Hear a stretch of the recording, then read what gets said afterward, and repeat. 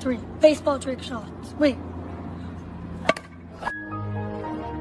Bonjour everyone, Pantoufleee here today for a new video in which we have the pleasure of talking about what's in the shop, aka the E75TS plus the KPZ Bulldog M4190. You have three offers. The first one for the E75TS only for 6.5k gold or 8.5k gold, and another with both the tanks for 10.5k gold. Unfortunately, you don't have an offer just for the Bulldog, but don't worry, I'm going to try to explain to you why I think that this offer is extremely worth it. Let's first talk about the main reward, which is the E75TS. It's not going to be too long because I want to change my review format, so I'm just going to talk overly about what I think globally about the stats of the tank. We start off first with the gun of the E75TS. Great accuracy, great DPM, great penetration, so definitely a reliable one. For the armor profile, overall, let's say that the tank has that strong armor, but two weak spots, the first one being the lower part of the hull and also the sides of your turret if you are facing an enemy that can penetrate more than 260 millimeters of raw armor. Of course, you can still angle it to make it artificially better, but most of the time it's not going to be the case, as you don't have the best mobility ever, neither do you have the best gun depression. You still have 10 degrees, which seems quite good for this tank, but as it's a really high tank in terms of aesthetic, you will not feel like it's really 10 degrees of gun depression. But don't worry, the tank is quite versatile overall. Now, if we talk about the second one, which is the Bulldog, an amazing mobility, no armor, an extremely reliable gun, and most importantly concerning the gun, two things: the gun depression, 8 degrees, which was way enough for you to work on pretty much every single terrains, but also your penetration featuring HE shells, because as you can see, 100mm, which will allow you to circle around and probably sneak a lot of HE shots on your opponents, therefore increasing artificially your DPM. We start off with the playstyle of the Bulldog. How do you want to play that tank? It's not necessarily a game changer tank and it has a really traditional light playstyle, but if you want to play correctly, let's say that you are going to try to take some advantage over your opponents by trying to sneak some HEs on their sides. I want to remind you that HE shells are here to increase the module damage. Therefore, if you shoot at an HE and penetrate your opponents, you will have more chances of destroying, I don't know, ammo rack, crew members, modules, etc., which can make this tank quite a deadly one in the right hands, because if you, let's say, penetrate 3 or 4 HEs in a row, trust me, you are going to destroy all the tier 8 mediums in the snap of a finger. Now, as you can see, I'm not trying to play too much aggressively here. Why? Because I have my two TVP VTUs which are pushing through, and therefore all the attention of my enemies are focused on them. And I'm going to use that to, as I told you, use my HE shells. And when you use your HE shells with this tank, you have 320 alpha damage, which is way enough for you to completely annihilate whatever you have in front of you.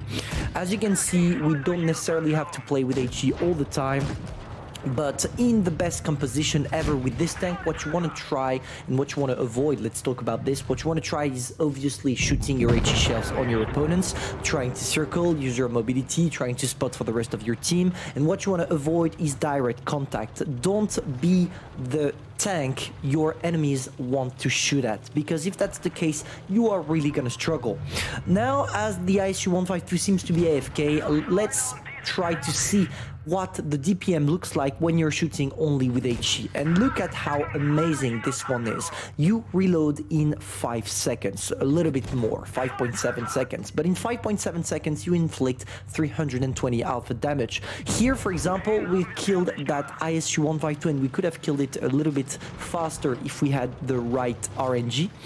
But let's say that when you have this kind of HE shells loaded in your magazine, you are one of the most threatening tanks in this game concerning DPM, which will allow you to have such those games with nearly 4k damage and the first class.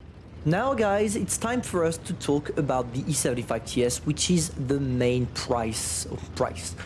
the main offer, let's say like this. Concerning the E75TS, let's say that it's kind of an E100 or an E75 at tier 8. Let's say it like that, more an E75 than an E100 because you are not featuring a 640 alpha damage gun, otherwise it would be pretty OP. But how do you want to play that tank? As I told you, the main weakness of the 75TS is how easy it is for enemies to penetrate the lower part of your hull, or at least easy to penetrate for tier 8 featuring a good penetration, because trust me, a lot of tier 7 and tier 6, if you manage to encounter some of them, are really gonna struggle going through your armor.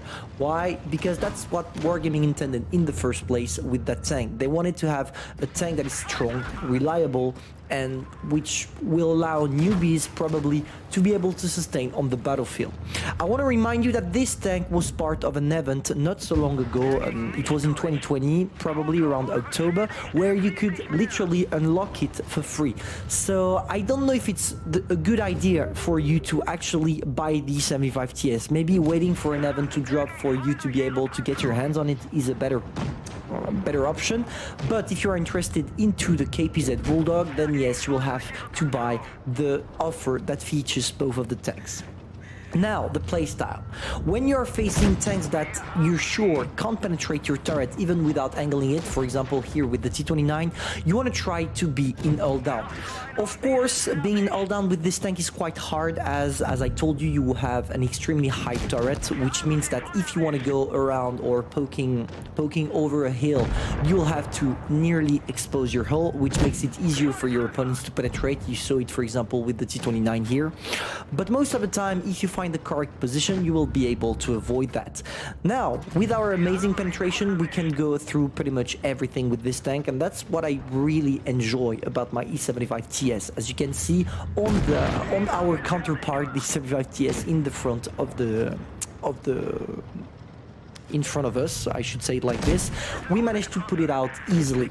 Now, the main problem about the 75TS, as I told you, is the mobility. Look at how we struggle here against the STA, and thanks to the Tiger 1 we didn't die, but if he was not here we would have probably getting killed. Now we have to deal with the KV4 and the 75TS. The 75TS is probably sneaking his way around and not trying anything, so we are focusing on the KV4 for the moment. Unfortunately, it seems like the 75TS changed his mind and really wanted to get that kill on the Tiger 1. I'm not gonna blame him for that, that's completely logic, and we managed to just kill him by shooting one shot into its side spaced armor. So as I told you, with the 75TS, what works the best is probably being in all down, but side scrape works quite effectively as well, as long as I already told you, your enemy is not featuring at least 260mm of raw penetration, because if that's the case, they'll go through your gun cheeks, quite easily. Anyway, that was my little review of those two tanks, because I thought, you know what, before people buy them, maybe they will try to take a review or something concerning those tanks to know if they want to have them in their garage. Hopefully you enjoyed. If that's the case, feel free to subscribe, like and share, and I'm gonna see you soon for a new video. Bye guys.